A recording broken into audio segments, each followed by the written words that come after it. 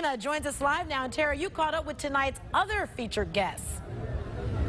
I sure did, Danita. You can see the line here in Akron is growing. Fans are excited to see LeBron James tonight. But it won't just be LeBron James up on that stage. He will be joined by some very special guests, some kids from the LeBron James Family Foundation and also the I Promise Network. They'll join James for a very special night.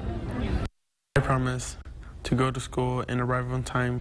It's more than a promise to 8th grader Bryce Owens. To be kind and respectful to others. LeBron James, more than an MVP. He's my role model. I want to be like him someday.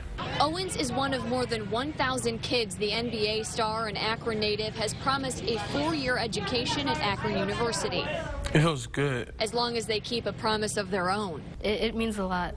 It's kind of unbelievable. Many of the kids I had a chance to talk to telling me LeBron is a star on the court. He's amazing. But he's also the shining light in their community. He's more than a superstar and a basketball player because he does a lot for his city and he knows how much it means to him. His love for Akron and these children gives me goosebumps. It's like nothing else. The kids can't wait to share in his hometown celebration tonight at Lock 3 Park.